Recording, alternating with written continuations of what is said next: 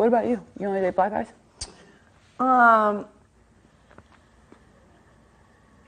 When I was younger, I dated like, I just think that you got to be a certain type for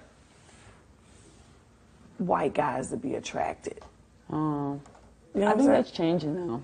Maybe it is, but Because like I could feel that shift like in middle school, high school. you can. The white But you know what I'm saying? Yeah. But I used to be able to pull some white guys though. Yeah, when I was younger, in my early 20s or whatever, mid 20s, everybody was trying to holler. But like, then I got with my ex-husband. Is he white? No, my ex-husband is black. He's black.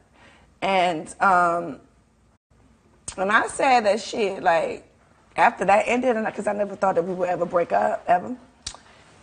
And when that happened, I was like, shit, I'll take whatever. I actually kind of was like over with black dudes. Like, all right, this not working, so let me just go ahead on to the other side. You working out? I'm just going to put my shit on. Mm-hmm. Okay, so then, did you go on some dates? No, I met T'Challa. Oh. And now it's a wrap again. But, God forbid, I'm not even going to say if that don't work out because I don't feel like that. Yeah, that's going to work out, sis.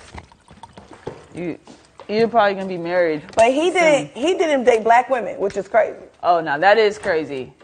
So he did not date black women. Who did he date? It's like I'm attracted to guys who don't like black women. Wait. Yeah.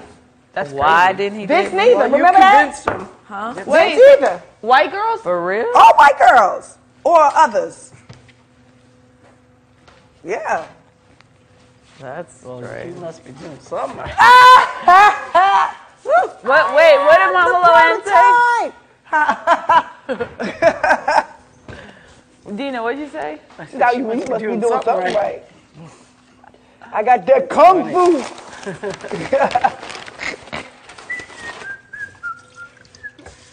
That funny? No. I think you're going to get married. Huh? I think you're going to get married. You do? Or be like, 36 months and you're like completely in love, and he is, so I think. Yeah, I think so too. The odds are good. 6 months nowadays is like years. Yes. Also, when, you've already gone through what you've gone through, it's easier for you to cipher out the bullshit. Yeah. And he treats the little one. That's the most important thing. How he treats you. Isn't that amazing? Like, I just, like, when me and Vince split up, like, I thought I would never get married again. I did not want to go through that again. I did not, you know what I mean? It was just a lot. Yeah.